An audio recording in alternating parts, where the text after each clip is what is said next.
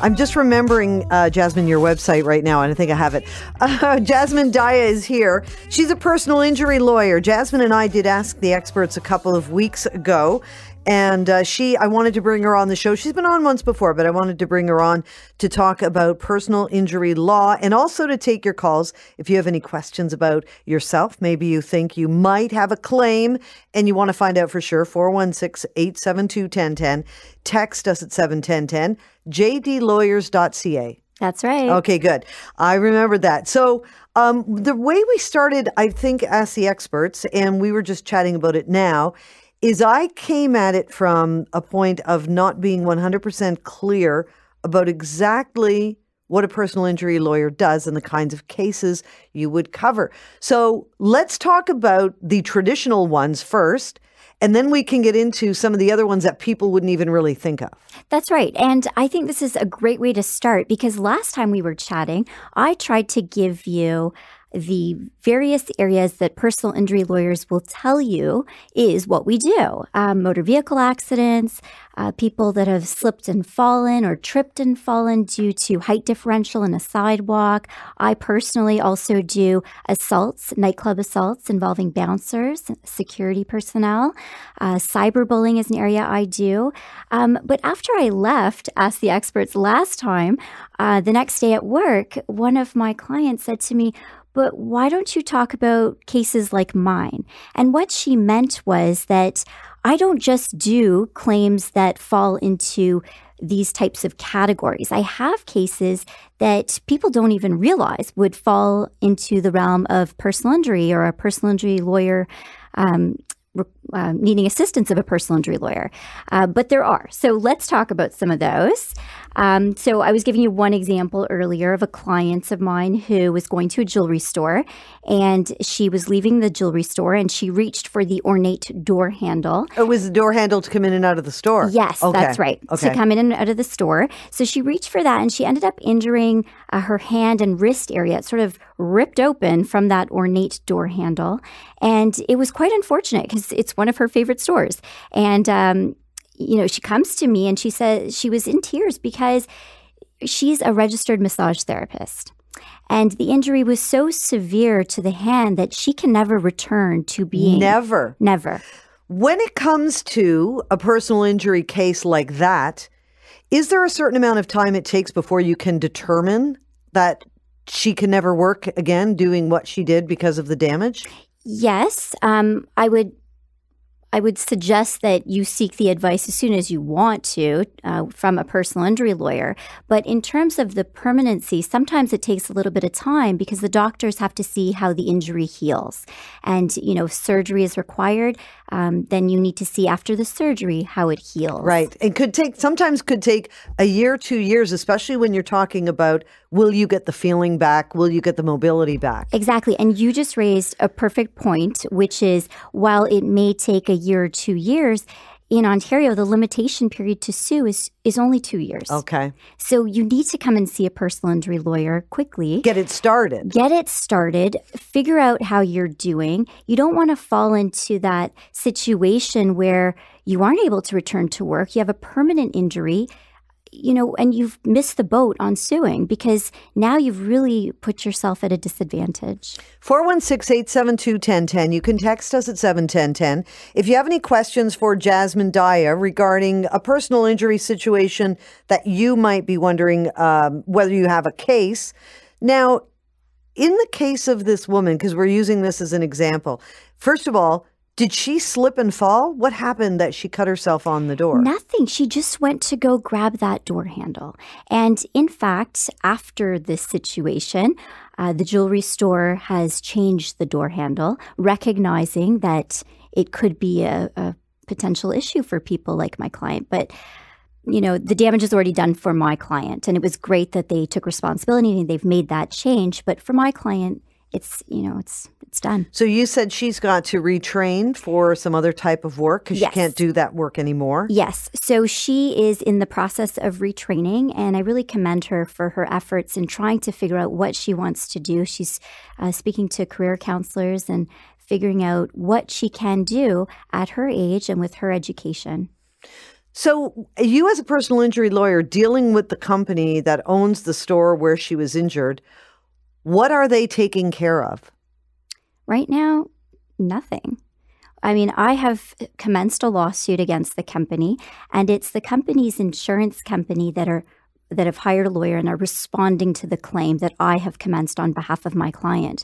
And so until we either settle or go to court and have a decision by a judge or a jury, my client has no funds. She has no income right now. And, thankfully she has a supportive family.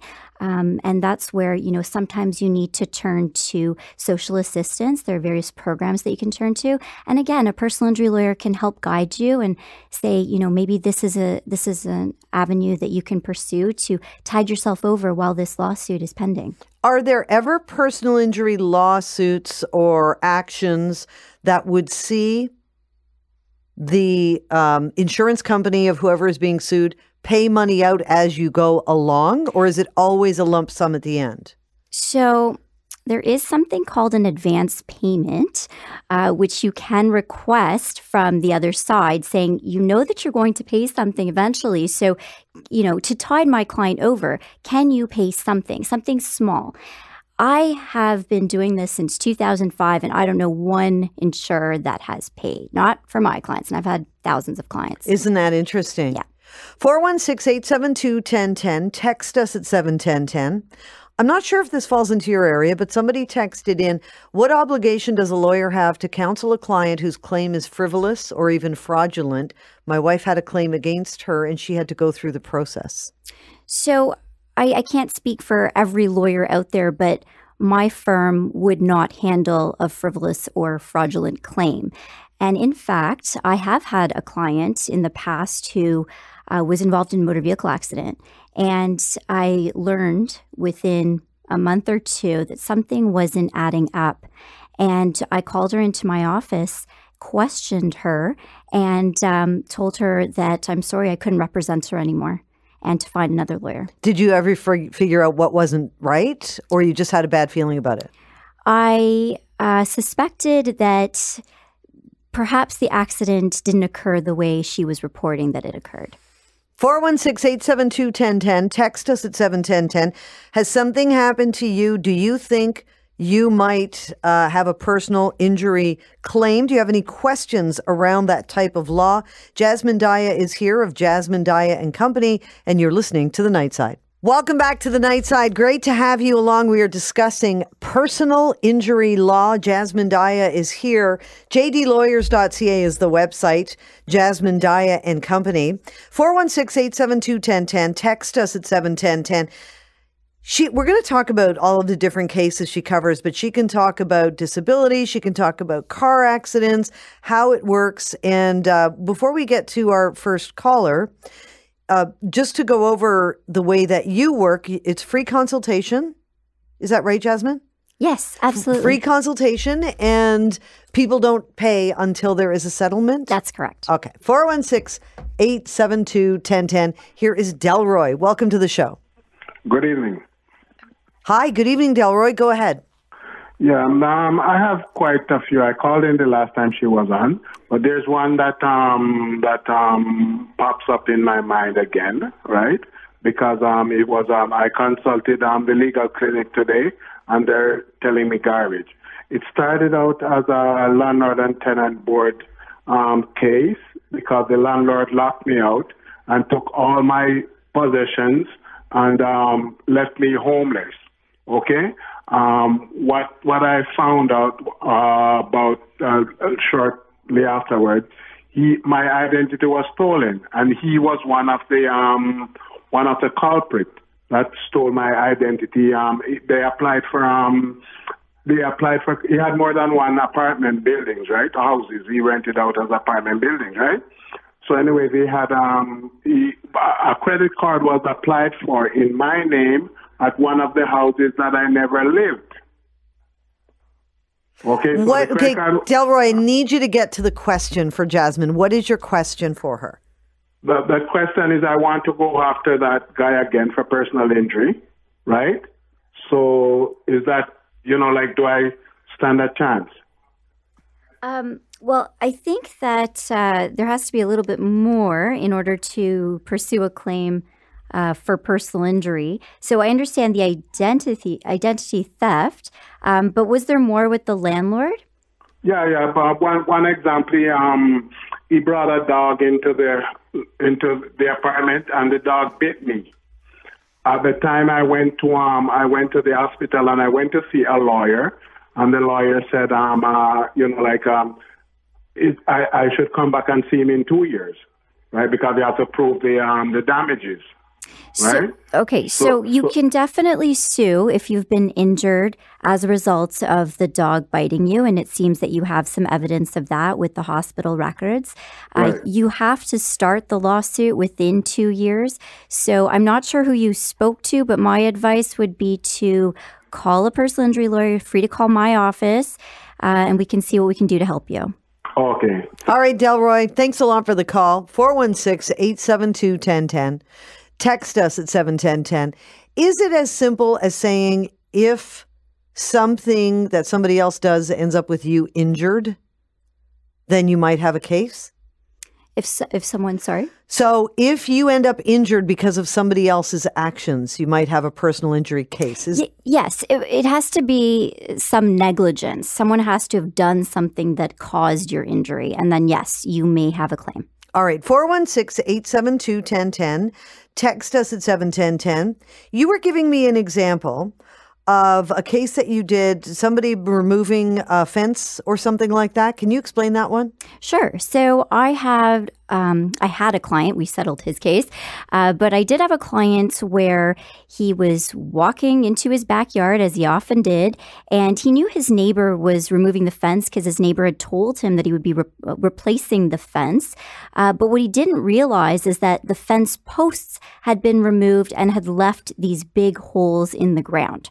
And so while my client was walking in his backyard, he ended up tripping because his foot went right into that hole where the fence post was. And as a result, he sustained a fracture to his foot. Obviously, he was in excruciating pain. He had to have a cast, he had his leg up, and he worked as a plant manager. So he couldn't walk, he couldn't be at his job. Now, luckily for him, he had access to disability benefit. But the disability benefit through his work insurance covered 70% of his income. And so when he came to me, he said, I know that I'm lucky I at least have this 70%, but my family relies on 100% of my income. And that's when I said, okay, let's see if we can get that shortfall, that 30% for you. But I did suggest you have a little talk with his neighbor before I start anything. Yeah, because that could create a really bad situation if you sue your neighbor. Yes, it's not something you want to do, but I said to him, talk to your neighbor, see if he has insurance, first of all. If he doesn't, then let's reconvene and see what you want to do. 416-872-1010. Here is Cameron. Welcome to the show, Cameron. Hi, how are you? Good, thank you. Go ahead with Jasmine. Hi, Jasmine. Quick question. The question is as follows. In order for negligence to occur, do you need proximity and foreseeability? It depends on the specific example. Why don't you tell us what you're talking about? Yeah. Is there a fact pattern? It was something I read recently and said you cannot have a case of negligence. In other words, someone does something or does something to harm you or doesn't do something they should have done, which results in you being harmed. There has to be, so I'm told, proximity and foreseeability in order to be a finding of negligence taking place. I think that we have to look at the specific facts of any case before I can answer. I mean, that's sort of theoretical and textbook, but it has to be a real life application. So if you have a specific fact pattern, I could certainly answer. What is the Annes-Cooper test?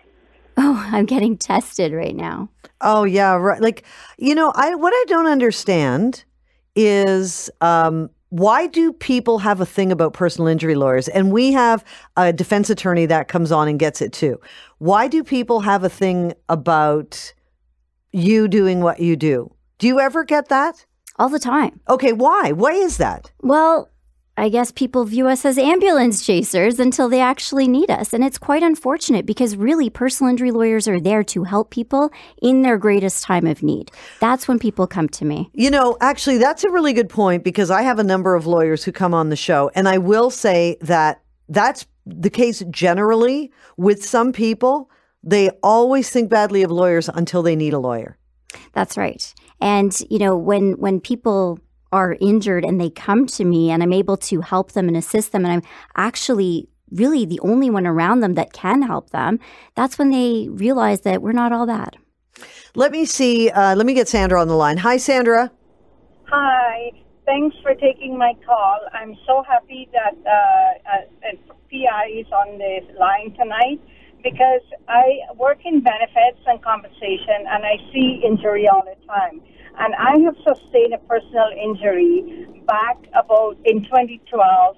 And my lawyer that I went to pushed me to settle, even though my medical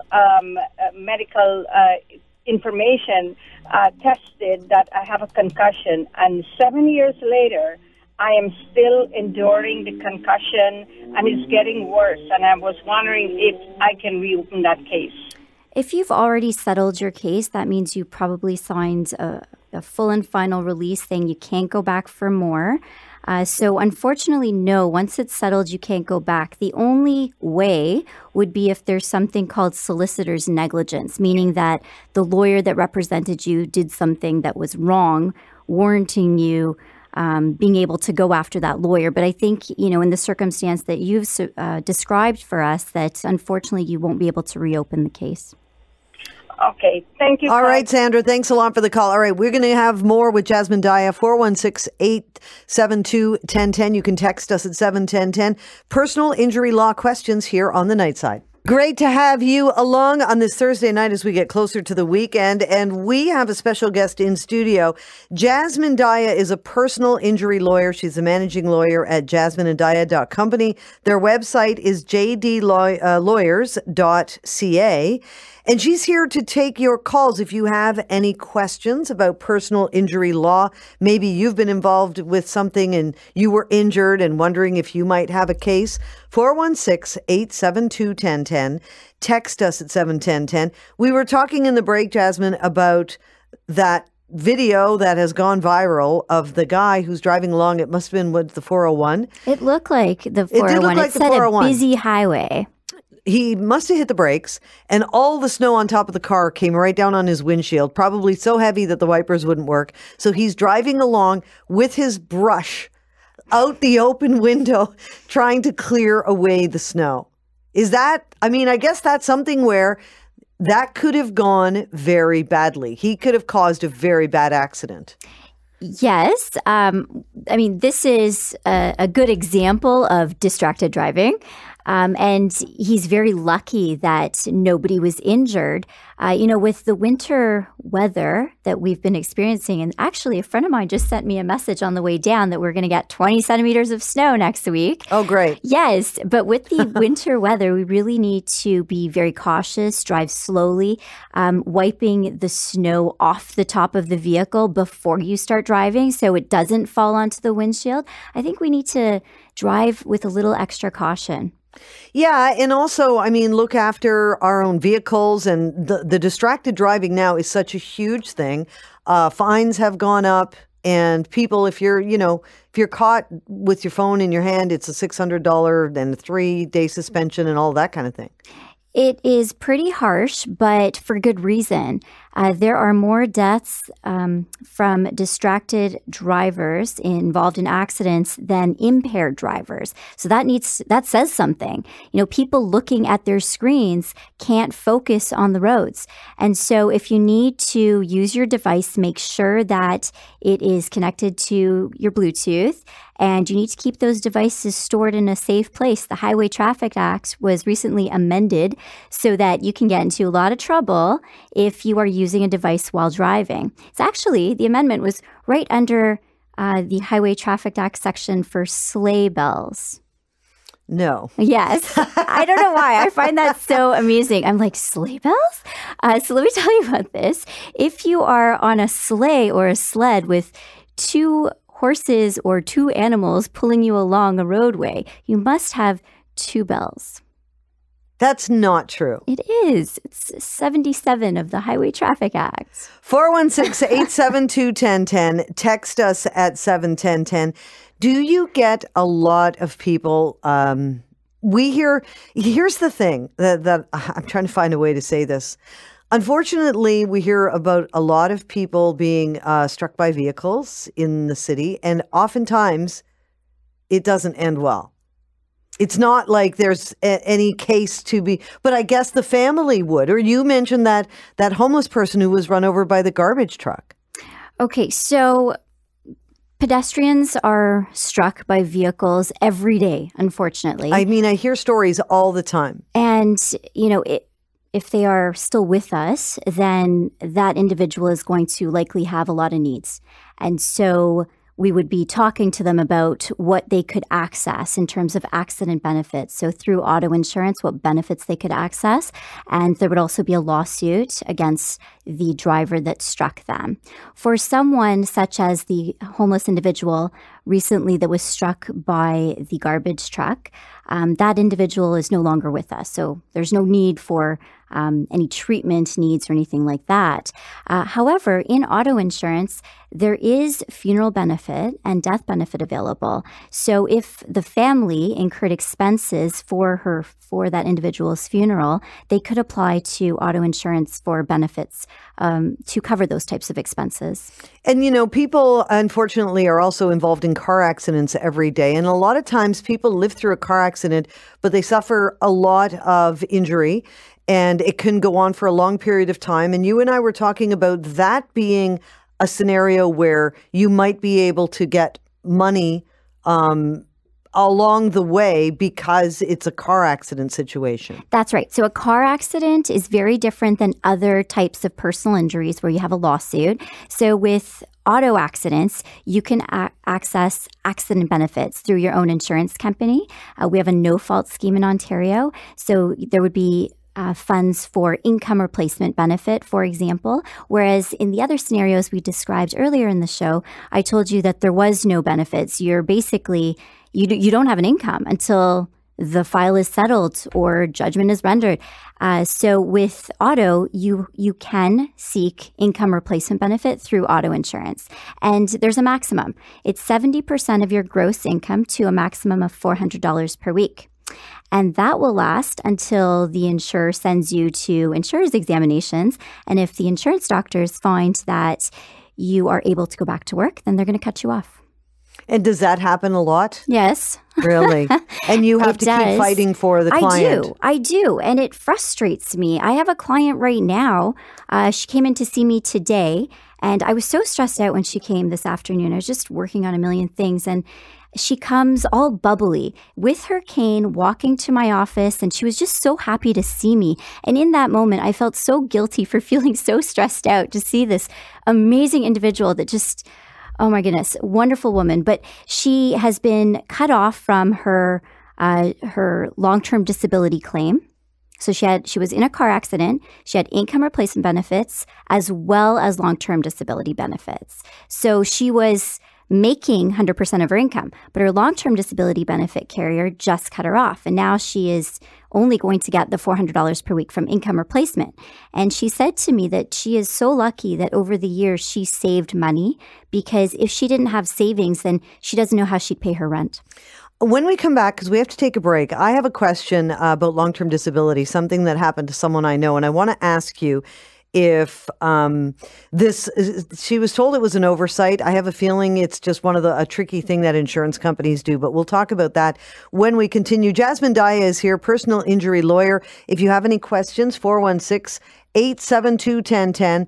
Text us at 71010. You're listening to The Night Side.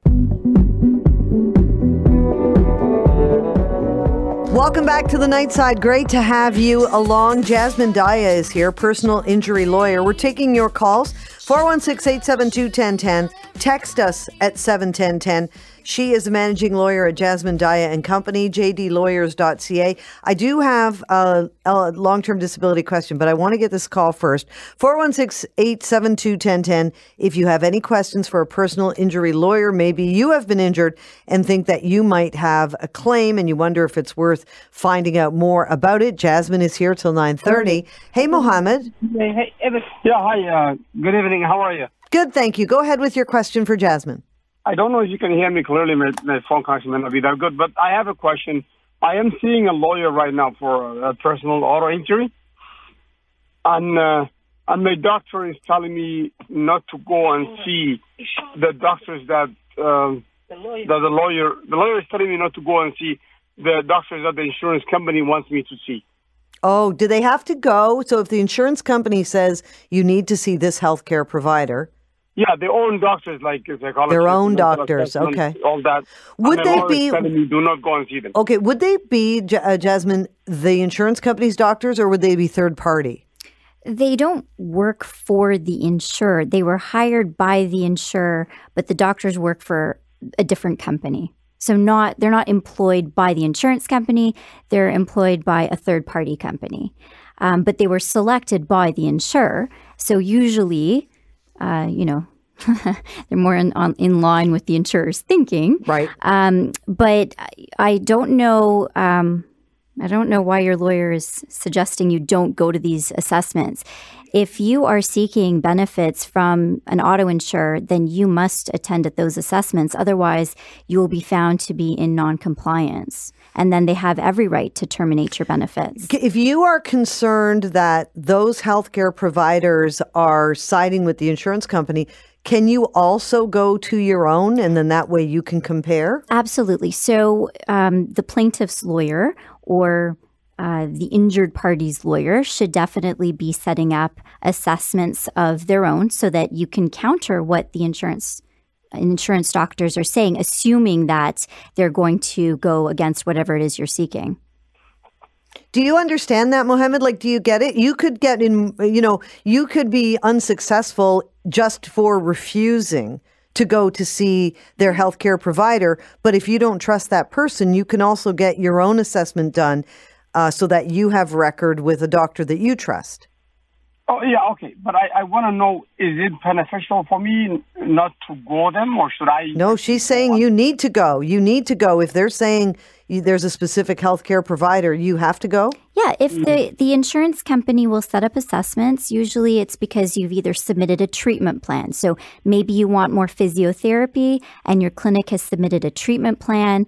The insurer may need to know if more treatment is reasonable and necessary. And so what they'll do is arrange for you to see their doctor, a doctor that they've hired, and that supposedly independent doctor will determine if more treatment will be beneficial for you, if it's reasonable and necessary.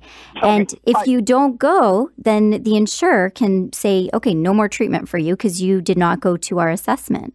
Okay, thank you for that. But my lawyer, I think, is trying to change my case from minor to major. So he's saying until I succeed changing that category from minor to major, do not go and see any of the referrals. Is that okay? I would disagree with that, but I'm not sure if there's more that your lawyer is considering. So what Mohammed is describing is the minor injury guideline. So in Ontario, over the recent years, there has been a decrease in the benefits that individuals are able to get from their policy of insurance. So at present, we have something called the minor injury guideline, which caps your treatment at $3,500, even though your policy has $65,000 of treatment available for you. And by the way, a few years ago, it used to be $100,000. So everyone not everyone, but a lot of people are lumped into this minor injury guideline category. And then you need to demonstrate to the insurer that your injuries don't fall under that category. And so what your lawyer is trying to do is say, we need to get you out of that so you can access more treatment so that you can try to get better. But, if the insurer has arranged these examinations, there's a reason. And I'm very concerned that if you do not go, then you'll be held in non-compliance.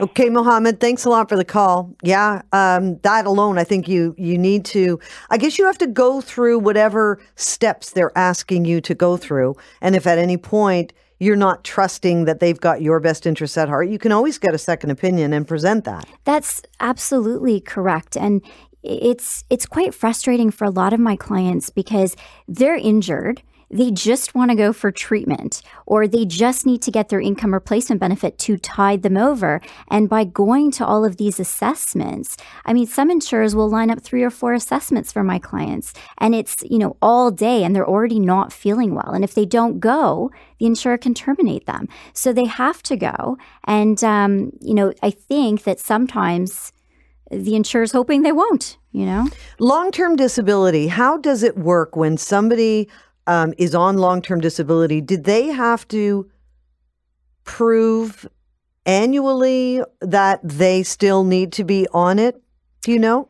So every insurer deals with long-term disability differently, and every case is different. So it also depends on the injury. So if someone has a stroke and they have significant disabilities, and the insurer is aware, they might not do anything. They might just keep them on long-term disability.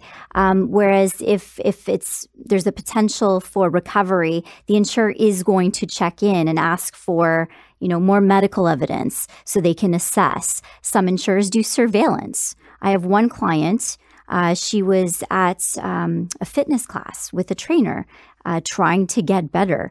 And that was the day surveillance was conducted. And the insurer terminated her swiftly thereafter, saying, well, you seem fine to me.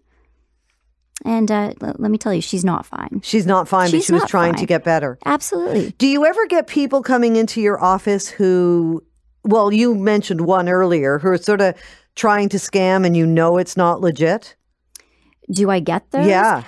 Well, thankfully, I've only had a few and nothing recent. But if I get wind of anything that is not right, that's not the kind of client I have. I have many clients, hundreds of clients personally that need me and that I adore, and I am there for them 100%, and I can't be representing individuals that aren't legitimately injured. So personal injury law would come into play if you have injuries, I guess that are significant or long lasting. I mean, if you're in a car accident and you walk away and you're okay, you don't need a personal injury lawyer, do you? Well, you may. So with car accidents, you can only sue for your pain and suffering if your injuries are permanent and serious. I mean, you could sue for anything, but you won't be successful if you can't demonstrate that your injuries are permanent and serious.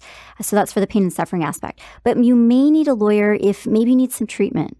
So maybe your injuries aren't permanent and serious, but maybe you do need some treatment to get you back to where you were from before the car accident. And for that, you might need some help. All right. Jasmine Daya, great to have you in. The website is jdlawyers.ca. Did you want to give out the phone number for your firm? Yes, it's 416-967-9100. jdlawyers.ca. Jasmine Daya, thank you so much for coming in. Thanks so much for having me, Barb. Great to see you. You are listening to The Night Side.